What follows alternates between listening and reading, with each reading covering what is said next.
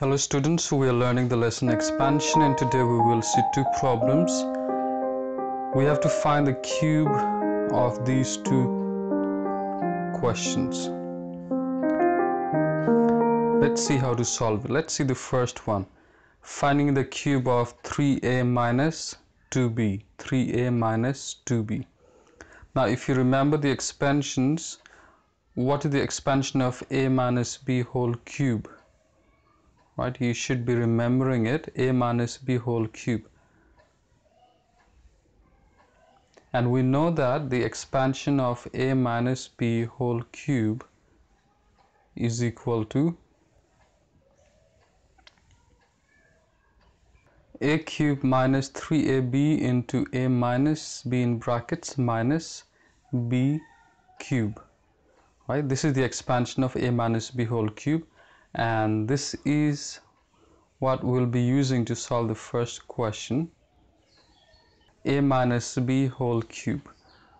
Right, so we will write the first question here, 3a minus 2b whole cube. Now we'll just replace the values. Remember that 3a refers to a and 2b refers to b. So what we're going to do is we'll replace the values.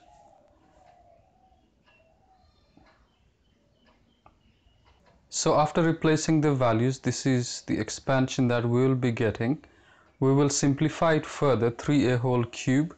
3 cube would be how much? 3 into 3 into 3. We have to multiply 3 times. Just like I told you to memorize the squares, you should also be memorizing cubes. Alright, so when we multiply 3 times, or 3 cube is equal to 27. So 3a whole cube will be 27a cube. Minus, let's see any numbers that we can multiply. 3 3s are 9, 9 2s are 18, 18ab. Right, and 3a minus 2b between the brackets. That's what we'll be writing, minus 2b whole cube. Now 2 cube will be 8. Alright, so we'll write it as 8b cube. Now you see here that we will simplify it further.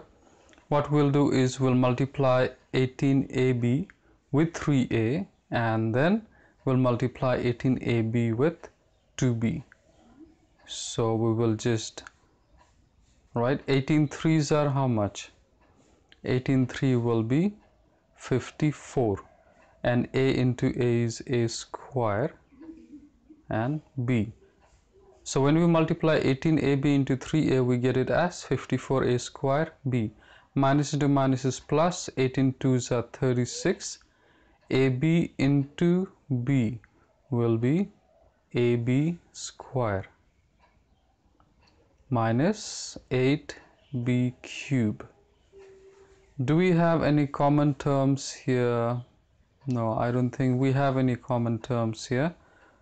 So this is the answer for the question that was given.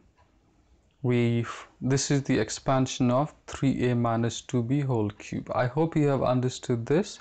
You can go back through the video and see it again to understand it. Now let us solve the second question, that is 2a plus 1 by 2a, where a is not equal to 0. Okay, so here is the question, 2a plus 1 by 2a. What we have to do, we have to cube this. Right, we have to find the cubes of these terms.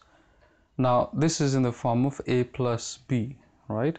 So we'll be using a plus b whole cube.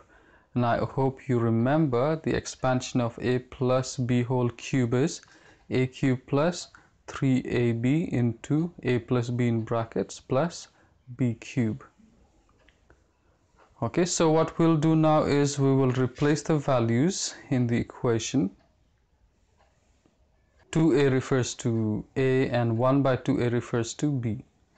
That is why we have written it as 2a plus 1 by 2a whole cube. And similarly, we will replace the values as we are expanding it.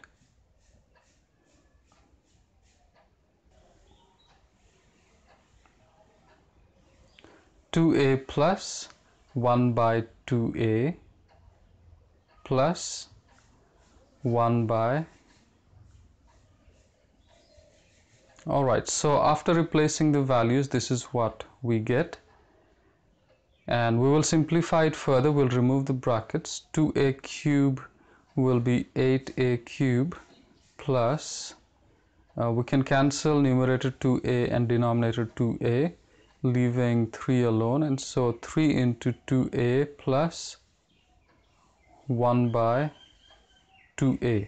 This is what we'll be writing. Close the brackets. Plus, we'll simplify 1 by 2a whole cube. 1 cube is 1 and 2a whole cube will be 8a cube. Alright, so this is what we get after we simplify it. We still have to simplify it further. We'll multiply 3 into 2a, that would be 6a, plus we'll be multiplying 3 into 1. Okay, that will be 3 by 2a